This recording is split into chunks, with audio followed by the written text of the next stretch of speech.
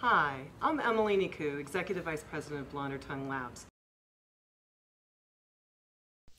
Traditionally, the signals are distributed over a series of private core networks that are managed by the operator. These networks connect the national head-end to the regional head-ends, and ultimately the hybrid fiber coax to the end customer. In the home, the all-familiar digital set-top box provides digital TV to HD televisions, and the cable modem or gateway provides data to PCs. Now, this basic video system results in a broadcast linear architecture where the channels are always on, all the time, to all customers. How has the basic system evolved to incorporate the many features that are available with IPTV? What are we able to do now, and what will we be able to do in the future? Expanding on the traditional system, today's system may include unmanaged content that is delivered over the top from third parties directly to the customer without the operator's involvement. Or high-quality managed content may be provided via a Content Delivery Network or CDN.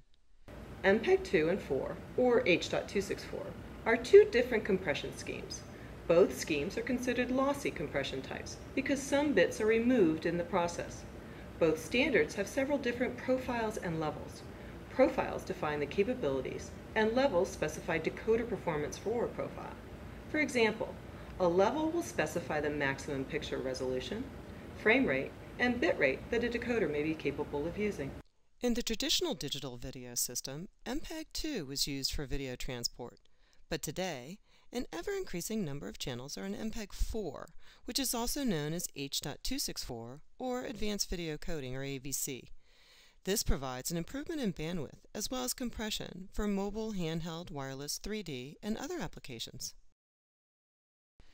To accommodate the increase in services, some operators have chosen an all-digital offering and removed the analog tier that still existed in their traditional lineup.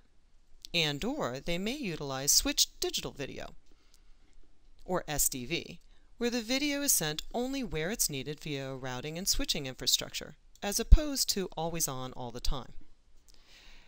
Adaptive bit rates are used to optimize video for multi-screen delivery. The traditional regional head-ends have been consolidating to a national head-end that runs IP streams to regional access networks, providing more centralized control and management.